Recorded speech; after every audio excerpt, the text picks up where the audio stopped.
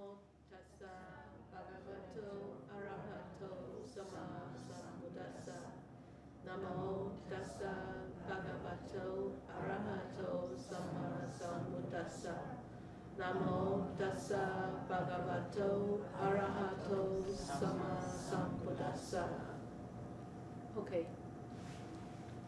So, I wanted to go back to last week and on those reflections that we actually very briefly talked about. So you have any more comment on this? Or have you thought about this, reflected about this? Yeah? I believe there is, because how else do you explain that some people are born with great gifts? I mean, it's because they lived before. And so how that affects me is that, like, say, for example, the environment. Like, if I'm lucky enough to be reborn as a human, I'm going to come back and the environment's going to be a massive, like, it's not just that you can leave it as a mess and it doesn't matter because you'll be dead. Do you know what I mean? Yeah. So you don't want to come back as a human being anymore? No, I said if I'm lucky enough. You're lucky enough to be okay, good. So you're grateful to be a human being this life too? Yes. Good, yeah. Good. Yeah, we should be. Any more? Anybody actually reflected upon this for the past week? Because we went through very fast last week, very quick. So I didn't last week because I wasn't here, but this is one of the things I actually reflect on fairly regularly and often for quite a while now. And there's so many things that just unexplainable in my own life if it wasn't for that. From my hopes, my dreams, the things I've always wanted. My greatest dream from being the smallest child was, and I was just saying this to our new friend Albert here, was to just walk. Just find the next person, to give a hand, and then to just keep walking. And just to keep going, and I could go on for a long time with just these strange little that just make absolutely no sense growing up unless they came from somewhere. So on the one hand, I try not to dwell too long on them, because by dwelling on something we don't live now. Exactly. But on the same, I try to make sense of them at the same time. Yeah. Anybody else? Do you want to be free from the rebirths? No. You don't want to be free from the rebirth? No, I made all my own vows about always coming back and helping people. There's nobody left to help, so no, I don't want to be free from rebirth. But you can be rebirth as a human being. Yeah, that's what I mean. Yeah. Tuning over and over and over, yeah. Yeah, but I mean, the free from rebirths, remember, is not really necessarily the lower three rebirths, right?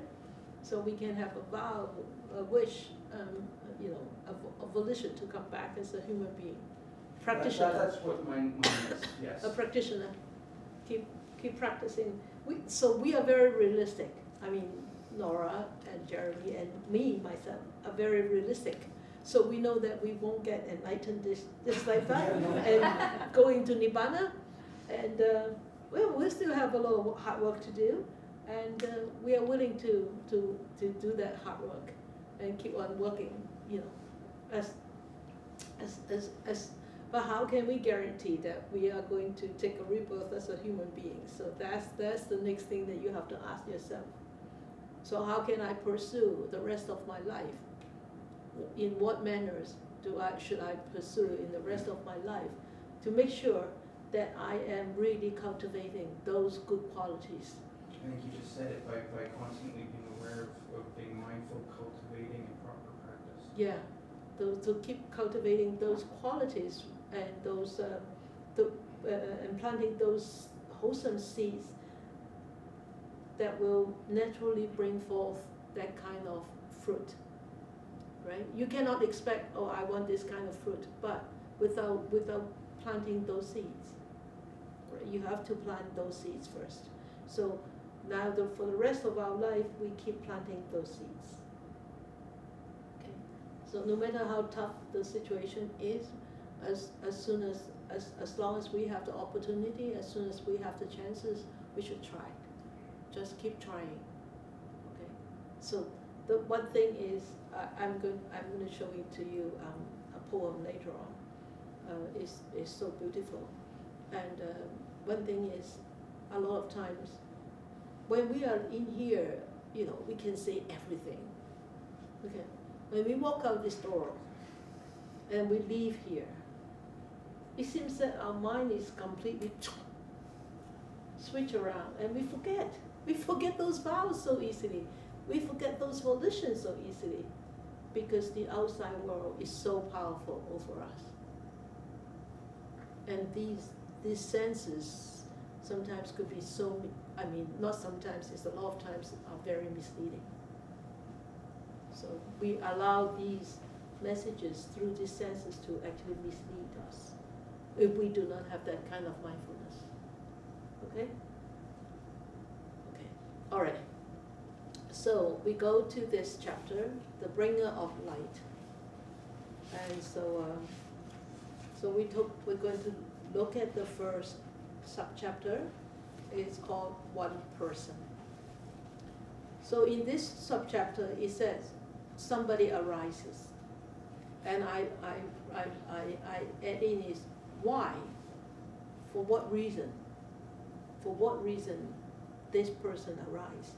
So you know who is this person? The Buddha, the Tathagata, right? The enlightened one, the Arahant. So the Buddha arises, or he was born, and why? For what reasons? So in this chapter, on just right in the first paragraph, he arises, he came to this human world for the welfare of the multitude, for the happiness of the multitude. And we look at for the welfare of the multitude and for the happiness of the multitude. Can we sort of contemplate a little bit on this? Is really the Buddha was born because for the welfare of the multitude, for the happiness of the multitude. But he's gone now. He's gone now. He was born 2,600 years ago. So how can he bring happiness to us? How can he ensure that we have the right kind of a well-being? The Dhamma that he has left us, the words that he has left us in here, in all these other literatures, and the truth that he has taught us about the existence. So are we relying on the Buddha to bring happiness or the welfare, or we are just relying on mere words, mere literature? We hear the words, we absorb it, Huh? we learn from the words, and we need to practice, because the words does not do anything for us if we don't do it. Yeah. The words won't bring you welfare. The words won't bring you happiness if you just study them. So just merely knowing the words are not going to bring you happiness, not going to bring you a well-being. Only practicing what he taught. So we are walking his thought, right? We are walking his thoughts. He's gone, but we are walking his thoughts. So that is very important. So it's not mere believing, okay? So we really need to constantly remember this. But does it mean that we don't need to have faith in him?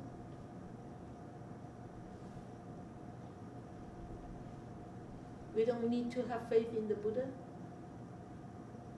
Because we no, you have faith if you do believe in what he has taught. and then he had to examine himself whether what he has told is, with Correct. the experience correct. Yeah. Yeah. I think that's my favorite teaching is Kalama Sutta. make it your, learn the teaching and then understand it, and if it's not right, find the one, why it's not right. I can't remember the story, but when he's sitting in the town and the people come to him and say there's always Brahmins and people coming through telling us that. Kalama Sutta. Is that what it is? Sorry. Yeah. Yeah, we'll go into that later on, Kalama Sutta. Yeah, yeah. So just blind faith to him is not going to help us. But experiencing the teachings is going to help us, because who experience that? We experience it ourselves, right? So we eat a watermelon. We know whether the watermelon is sweet or not sweet. So sweetness to you may be different to me. I find it very sweet. You may find it not sweet. So we all have to experience it ourselves and not to impose our experience on others. Okay? No, I tell you this watermelon is so sweet. You say it's not sweet? Come on, it's sweet. Come on. You don't have to fight over that.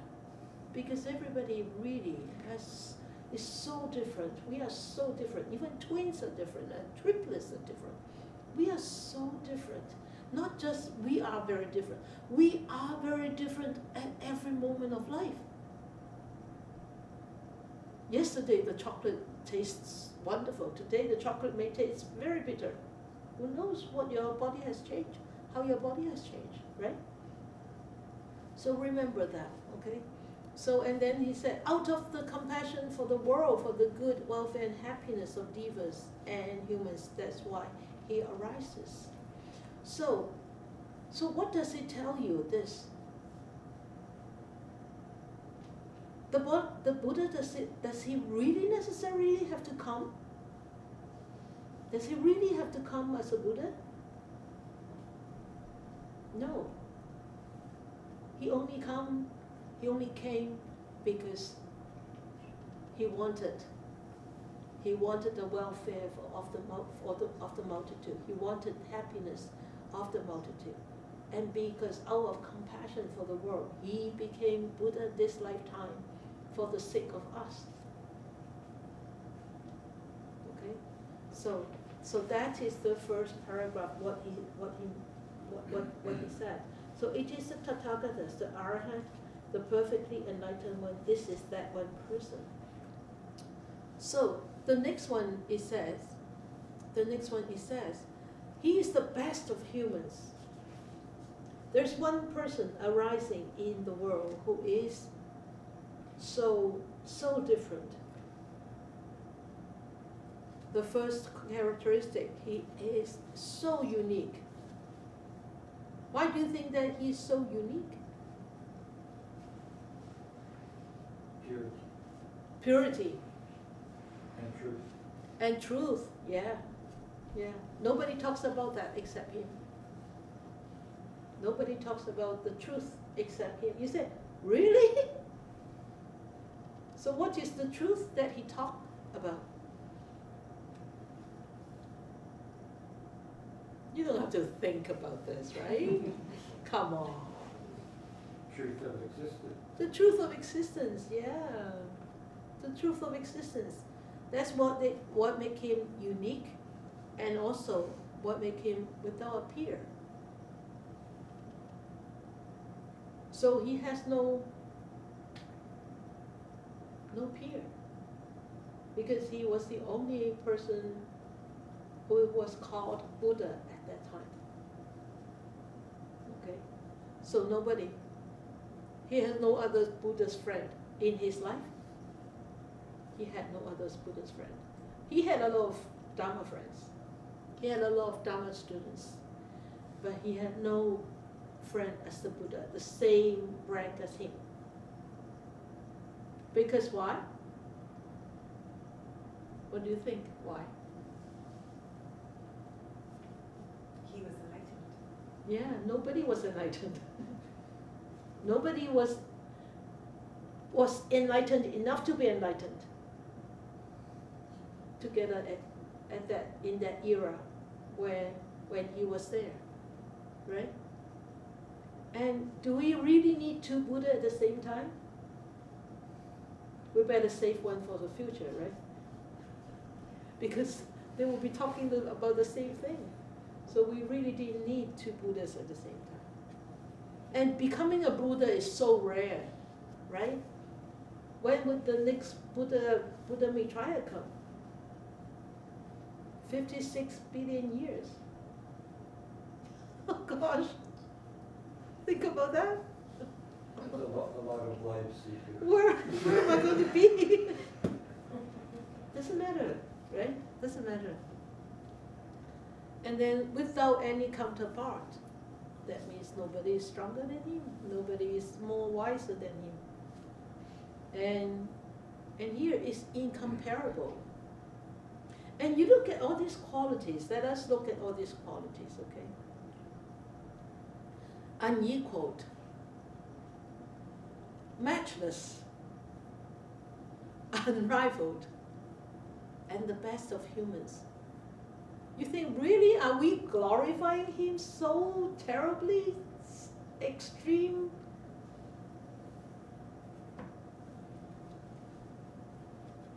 Are we really glorifying him?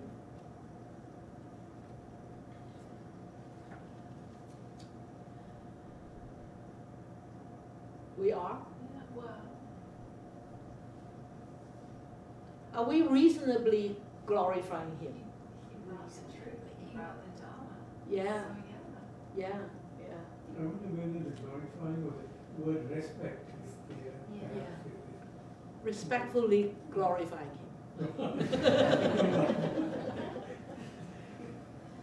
And I mean, if somebody is so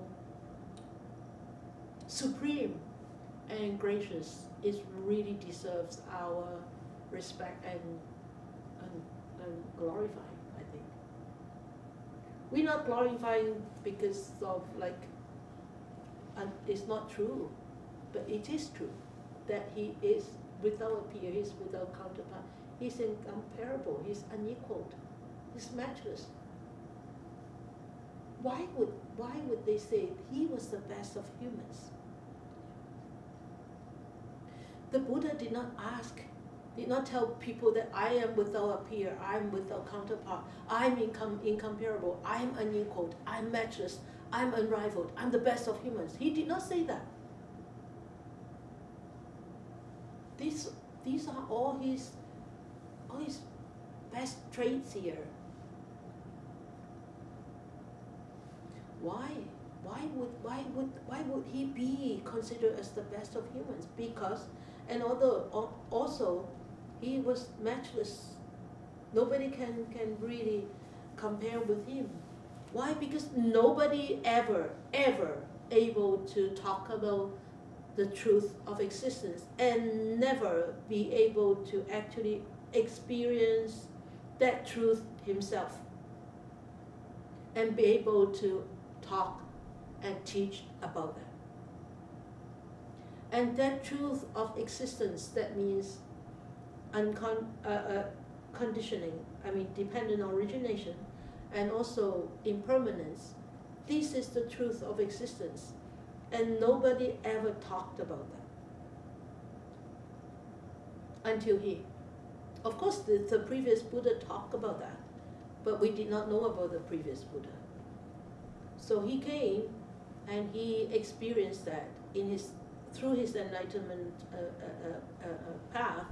He experienced that he rediscovered this truth.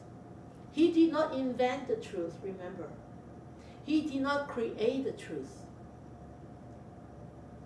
The truth is the truth of existence, including you and me and the universe. He cannot create this kind of truth, but he rediscovered it because it was lost among humans.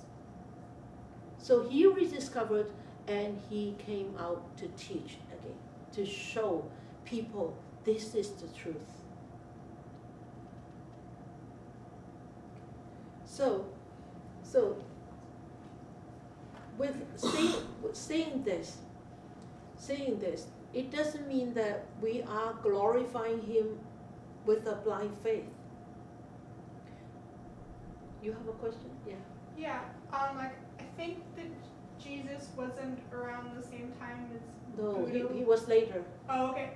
I don't know who else around that time period existed, but like with the word matchless, I kind of in my head contemplate like if there was somebody with like similar qualities, or like if it was a thing where with the word matchless it's just meaning on the way that he taught with the Dharma and stuff. Is the matchless is the way that he taught the Dhamma, is the way the Dhamma is. Oh, so it's not compared to compassion or kindness or other things either?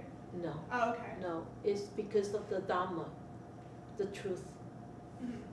So nobody actually ever be able to talk about that. So nobody matches that.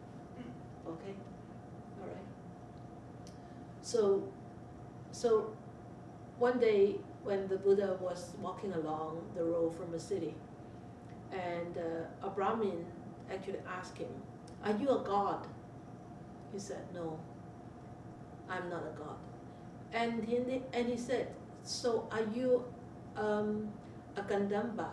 A Gandamba, that means a divine musician. He said, "No, I'm not." And then he said, "Are you a yaka?" What is a yaka? Not yaka plant yaka. It's yaka. And he said, "No. A yaka means a guardian deity. Guardian deity." He said, "No." "Are you a human being?" He said, "No. I'm not a human being." And the Brahmin said, "Okay, you are none of this. So who are you? So who are you?" And the Buddha said, "If I'm a god, I must have a sense. I must have those sense desires. If I am a divine musician, I must have those sense desires as a divine musician. If I am a yaka, I must have those sense desires of a yaka. And if I'm a human being, I must have those sense desires of a human being. I have none of this. So I'm none of this." You see, he is completely liberated from his sense desires. Are we? No. Working on it. We are, we are working on it. Yeah. So that's why he said, "I'm not a human being like other human beings." He was a human being, but he wasn't a human being like all other human beings who have a sense desires. Okay? So that's why he is called the best of humans. All right? And he is the Tathagata, the Arahant, the perfectly enlightened one. So I want to share with you a poem, not written by me, okay? It's written by Yin Kit. So here, he said, as the flower of a lotus, arisen in water, blossoms, pure scented and pleasing the mind, yet is not drenched by the water. So we have studied the Lotus Sutra. So we know what lotus flower is. It comes out from mud. It comes out from mud, but it's not blemished by the mud. When it opens up, when it blossoms, it's so pretty, it's so clean and so pure. Okay, so that is what they describe to you about the Buddha. In the same way, born in the world, that means the world is the water, the world is the mud. Okay, the Buddha abides in the world, he stays here, and like the lotus by the water, he does not get drenched by the world. This is a beautiful poem by Yin Kit, and there is this book of poems which are considered as in India a really high literature. It's all Buddhist poems. And if you want to look up on the web, you can find all these poems there. So he, even though he was a human being, he wasn't like all other human beings who have to struggle through all the frailties of our human nature, right? And so even though he did go through that human life, like we did. He went through old age, he went through sickness, but he wasn't affected by those. Because why? He did not have the sense desires as a human being. Okay? So in the Nikaya, if you want to read the introduction of this chapter, which we did not read, Bhikkhu Bodhi said in the Nikaya, it offers the two perspectives of the Buddha as a person. The first is he was a human being, okay, and he went through the same frailties that we went through. And the second perspective is the Buddha is seen as one who is already prepared, already very well prepared to be enlightened. But yet he chose to come to be enlightened at that time, in that space, in that place, to be enlightened. So he has made like eons of lives of preparations to become enlightened, and that life that he was born 2,600 years ago, that birth actually allowed him to fulfill that mission. Would it affect like hugely the whole idea behind his life if he didn't have the option of being a prince or whatever was around for him, or because he chose to live for a while in poverty and find enlightenment, it creates like a equilibrium for us to know that, okay, like this doesn't matter as much as we think it does for people. Yeah. So that's why he actually went through a life like a human being, a rich life to start off. Yeah. And then he went into 6 years of really ascetic life, and that's why he said neither extreme on this spectrum is not going to lead you to enlightenment. Rich, extreme wealth, and extreme poor, minimal, is not going to lead you to enlightenment. Middle path is the path. Okay? Good. Okay, so what he said is, amongst the manifestations of one person is the manifestation of great vision. So, what kind of manifestation he carried is great vision. So he actually saw that truth that we will never be able to understand if we were not taught about that, right? And great light and great radiance. And remember you have studied the Lotus Sutra, and great light and great radiance. You see all the Buddha statues that actually show the embodiment of compassion and wisdom. In that statue, a lot of time people would use gold, or people would put something behind the Buddha. It seems like an aura. So it's actually symbolized that radiance, that light. That means light travels, right? Light travels, and light brings brightness. And light actually radiates. You can see if the sun goes pierces through the clouds in the morning, or if thick clouds, and you can see the rays. It's like radiating from the sky, all like that, right?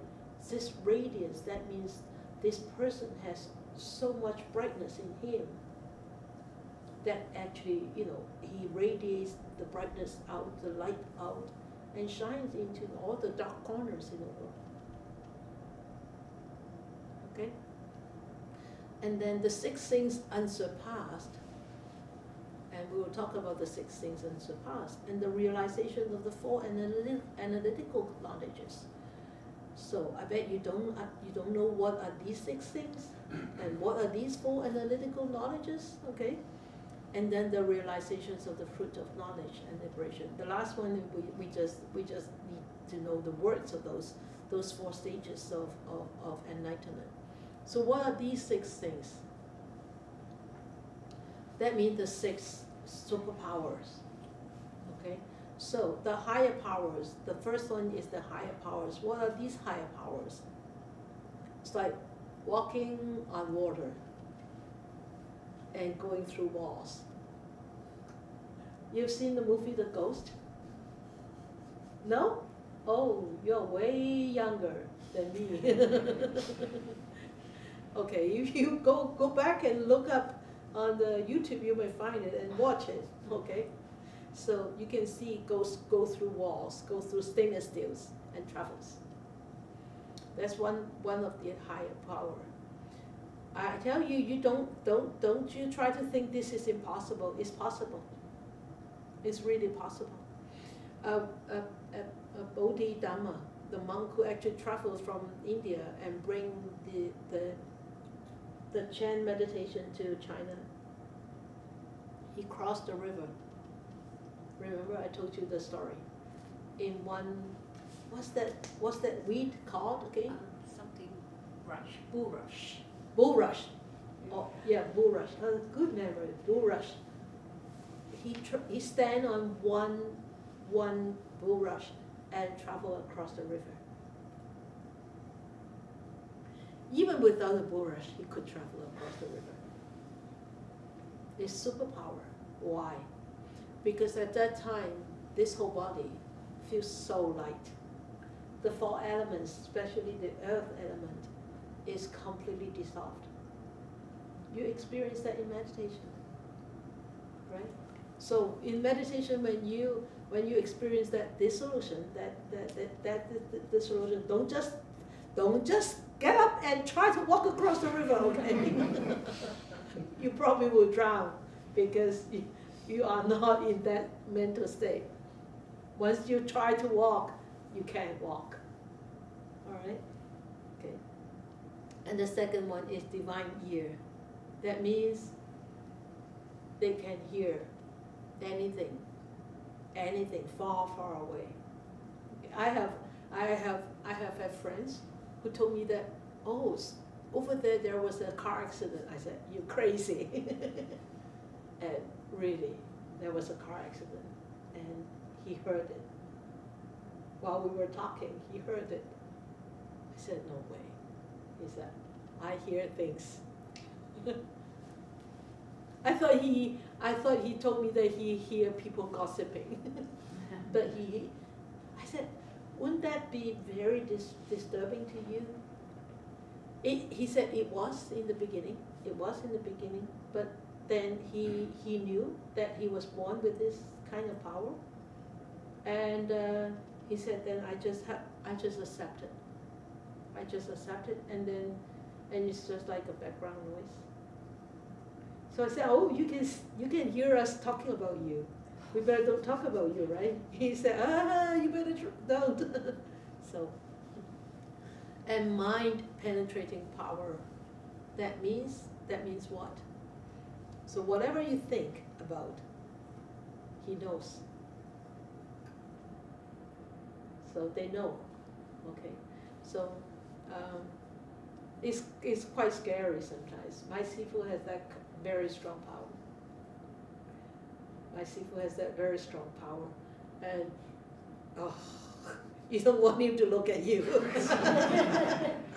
With like negativity though, like when you hurt yourself, with like it was the first start, but like with somebody that has that type of capability, does that mean that they kind of feel or recognize the pain and they're not going to go, oh, don't do that, like right away, but like they want you to understand your own feeling towards that first? You mean that person? Yeah. That person, a lot of times, I would recommend them not to tell anybody. Oh, yeah. Keep your mouth zipped. Because it's none of your business. Yeah. It's everybody's individual's karma. Mm-hmm. And of course, sometimes, if we know that if we could say something to uplift that person, to help, to support, to encourage, we should do it, but not saying that, oh, I have this power and I know that you are going through this. No.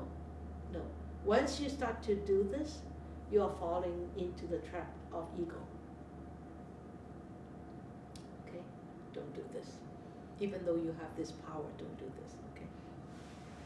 And then retro connection, what does it mean? That means he is able to remember the former lives. I have a question, I don't know how well it can be answered. How do you know what you've seen would be real or not when it comes to that? What do you mean? Well, I've had, I don't know what else to call it, but like visions of myself in other lives, but how would you... Oh, I see. How would you know? Oh, you that's know. not a delusion, like it, You know right away. Okay. You know, oh, that's me. Well, okay, so No, at that time you know right away. Oh, that's me. But it was a man, or it was, if you're a man, or it would be a woman, or would be a child. That's me. You know. You don't need others to tell you no, right away. And divine eye. They can see people walking around who have died. You have this word as clairvoyance. Is that right? Clairvoyance, yeah. Yeah. So and then you see those people, okay. And sometimes this person with divine eyes, they could be very emotional. They could be very distracted. Because My friend's daughter can see this. Yeah. it used to really freak her out. Yeah. Because she'd be driving down the road at night. Yeah. No, you're driving down the highway and you see people crossing the highway. You And think that you're now going to bump into them. She's, I think, 35 now or so. She and comes out of them. It's just totally, she doesn't talk about it, but it's just a total, It's still there. yeah, just, Yeah. she's totally accepted, she knows what's going on. She has accepted. Yeah. And when the more you accept it, and then you don't talk about it, gradually this power may fade out. It can fade out. She understands, Yeah, good. Yeah. without, Yeah. she's Yeah. reasonable enough to understand. Good. So these 5 powers can be easily possessed by any beings, like not any beings, not a dog, whatever, but beings who are dead, ghost. You can call them ghost spirits. And if we actually practice very deep meditation, we can develop any of these too. Very, very calm mind, we can develop any of these. But the last quality, the last knowledge, no, we can't. This knowledge of the extinction of mental intoxicants, that means the karma. This only the Buddha had. Only a Buddha had. Okay? So these are the first 5 powers are developed through it can be developed through meditative concentration. Then the last one can only be obtained through enlightenment. Okay, because the last one is the end of all sufferings, and no more ignorance. So this is as long as we still have sufferings, as long as we still carry karma with us, And as long as we are still ignorant, then we will never be able to develop this power. Okay, so even the Buddhas possess these 6 powers, but the Buddha always said, you don't indulge in these powers, because indulging in these powers are going to distract you completely away from the goal, reaching the goal of enlightenment. Because you will fall into the trap of craving, wanting to know, wanting to do things, wanting to hear, wanting to see, wanting to sort of like show off, right? I mean, wouldn't you show off if you have a divine ear, divine eyes?